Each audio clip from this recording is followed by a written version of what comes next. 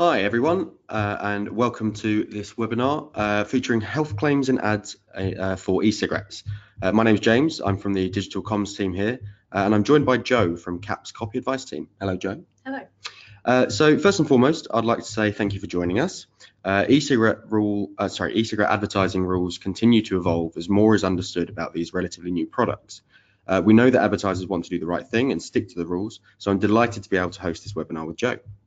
Due to the intricacies of the topic, we're not able to answer questions today, not live ones, as it were. But if you do have any questions, please do get in touch with our copy advice service.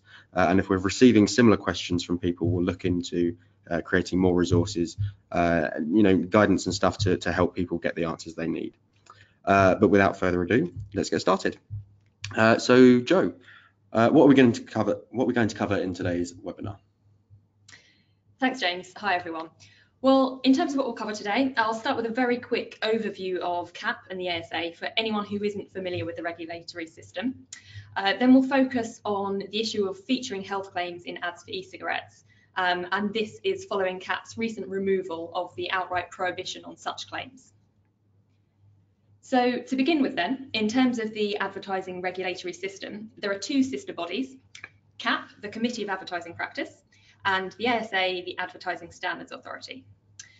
CAP is the industry-facing side of the organisation. It writes the ad codes and provides advice and guidance to marketers, agencies and media owners. And the ASA, who many of you may be more familiar with, is the consumer-facing side of the organisation, which investigates and rules on potential breaches of the codes. So when someone complains about an ad, that's the bit that's handled by the ASA? Yes, absolutely, that's right. And if you're contacted by the ASA, there's no need to panic. While they're there to investigate and rules on complaints about advertising, they are very reasonable people and will guide you through the process. They are pretty reasonable.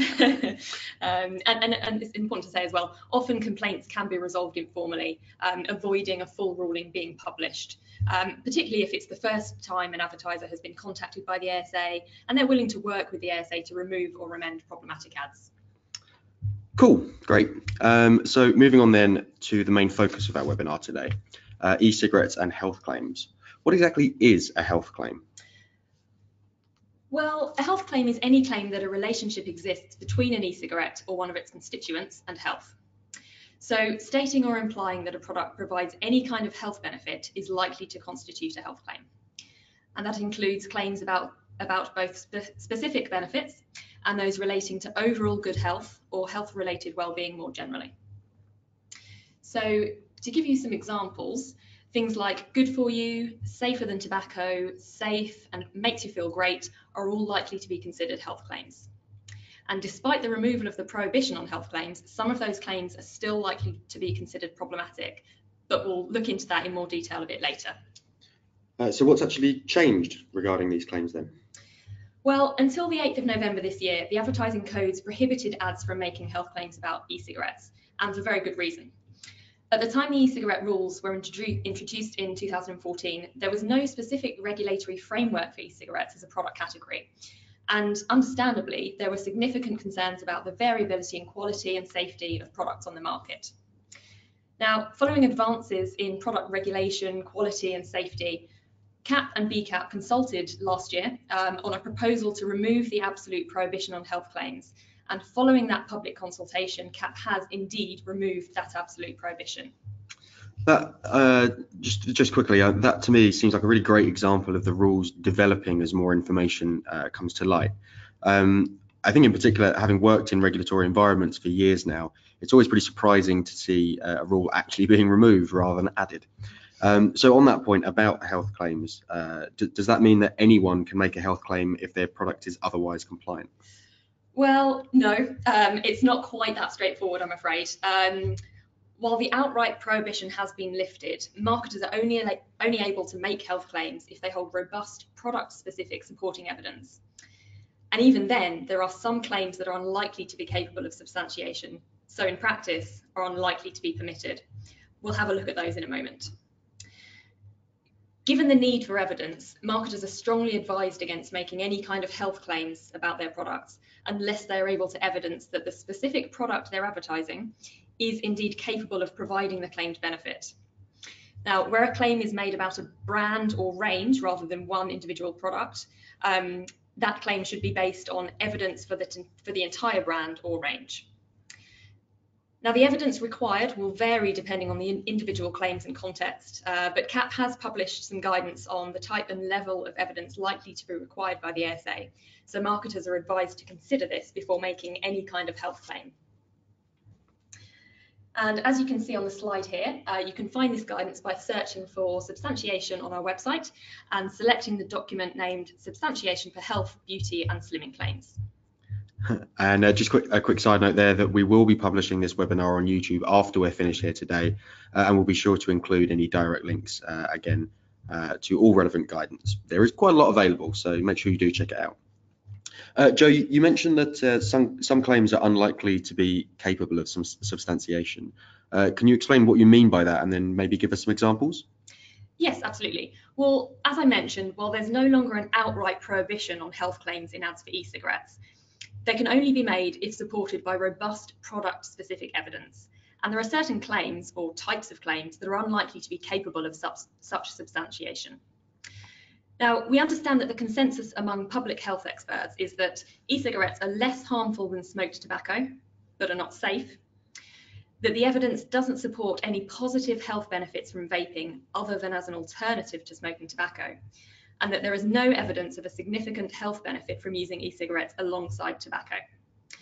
Now, given this, as you can see on the slide, claims of absolute safety, positive health benefits, or claims that explicitly encourage the use of e-cigarettes alongside tobacco are all unlikely to be acceptable.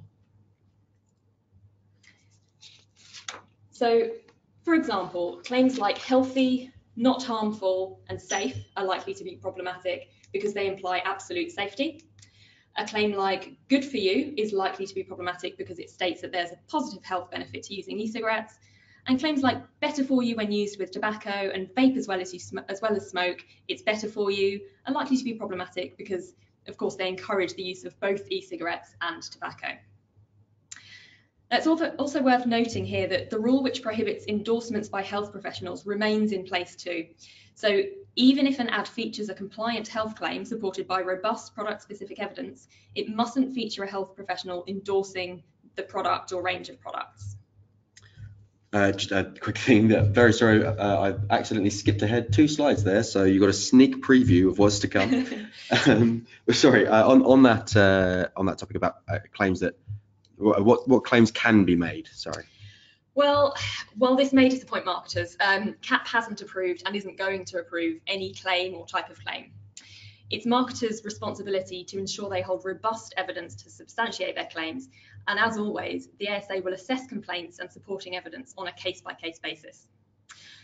So it's really important to note that marketers shouldn't view the removal of the prohibition as meaning there is now free rein to make health claims without sufficient supporting evidence. The ASA is likely to require a high level of evidence that relates to the specific product being advertised rather than e-cigarettes in general. Now, as I mentioned earlier, we can't be prescriptive about the evidence marketers will need, particularly given there haven't yet been any ASA rulings which have considered health claims about e-cigarettes following the removal of this prohibition. But generally speaking, marketers should ensure their evidence is product specific rather than relating to e-cigarettes in general, and ensure that it's in line with the guidance referenced earlier. Now, marketers may also wish to seek the view of a subject expert when compiling their evidence, given that we're in a very new area here. Yeah, I mean, we're talking about rule changes that were only last month, aren't we? Exactly, yeah. Now, I've seen public health bodies make health claims about e-cigarettes. So can e-cigarette manufacturers and retailers quote those bodies in their ads? That's an interesting question. Well, we would advise against this because the ASA is likely to regard such claims as implied claims about the marketer's advertised product. For example, if an e-cigarette ad references a public health report that states something like, e-cigarettes are safer than tobacco, the ASA is likely to expect the marketer to hold their own robust evidence to demonstrate that the claim can be substantiated in relation to the advertised product, rather than simply relying on the fact that a public health report featured that claim. So does this mean marketers can make smoking cessation claims now?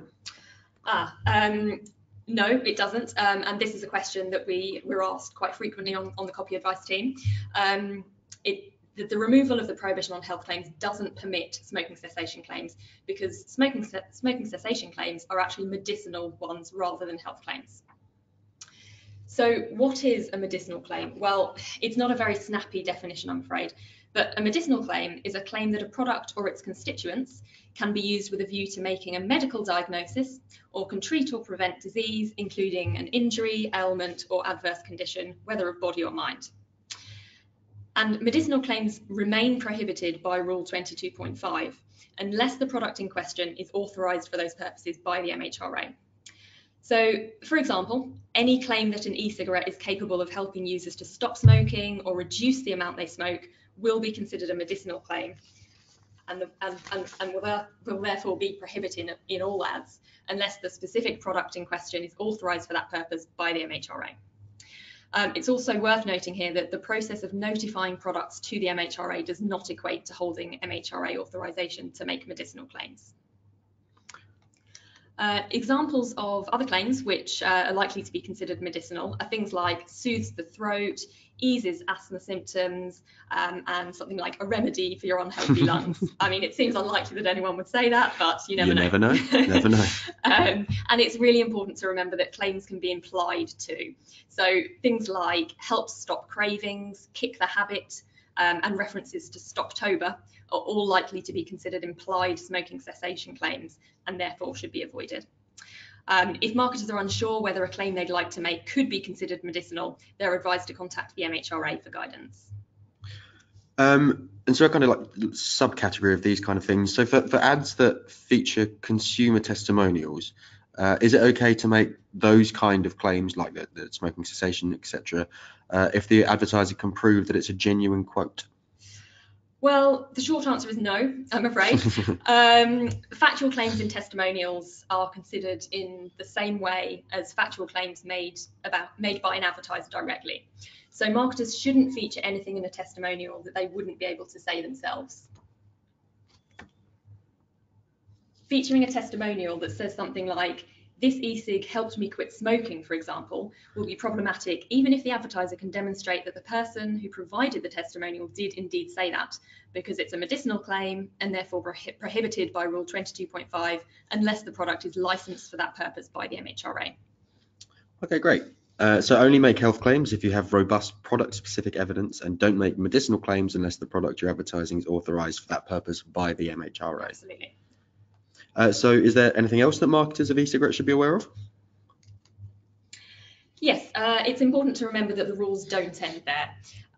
The remaining rules in section 22 of the CAP code will also apply and cover things like the requirement to state that a product contains nicotine, the prohibition on featuring content likely to be of particular appeal to children, targeting restrictions, and the media prohibitions that apply when it comes to unlicensed nicotine-containing products. So marketers should consider section 22 of the code in full before creating ads, and if they would like further guidance, the CAP copy advice team is here to help.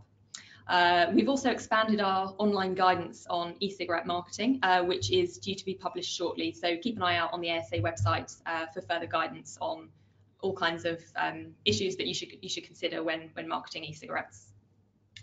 Cool.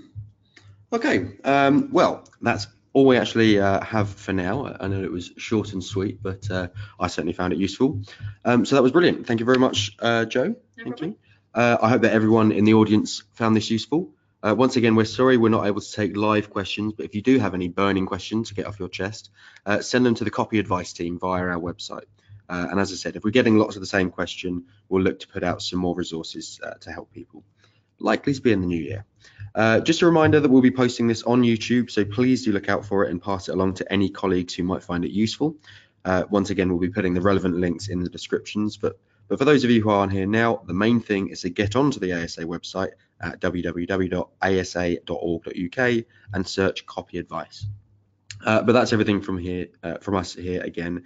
So thank you, Jo. Thank you to everyone who joined us, and keep an eye out for our next webinar in the new year. See you later. Bye-bye.